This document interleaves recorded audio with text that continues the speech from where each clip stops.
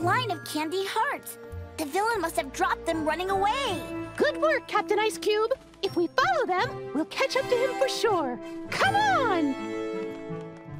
You'll see, terrible Tater. With their Valentines all gone, they'll think twice about not having given me any. I should have thought of this plan sooner.